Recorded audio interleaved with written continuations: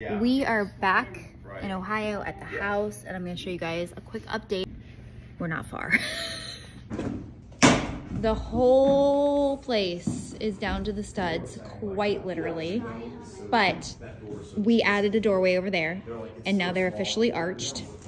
The walls are all put up back there, which is really nice. We added a coat closet, again, super nice.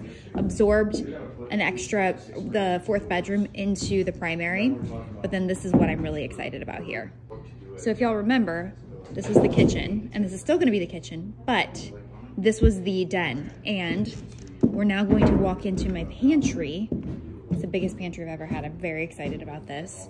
And then there's gonna be obviously walls. So these right here are our walls. This is going to be a powder room, and that's gonna be our household storage closet. And this area is gonna be a mud room. And this right here is going to be our washer and dryer.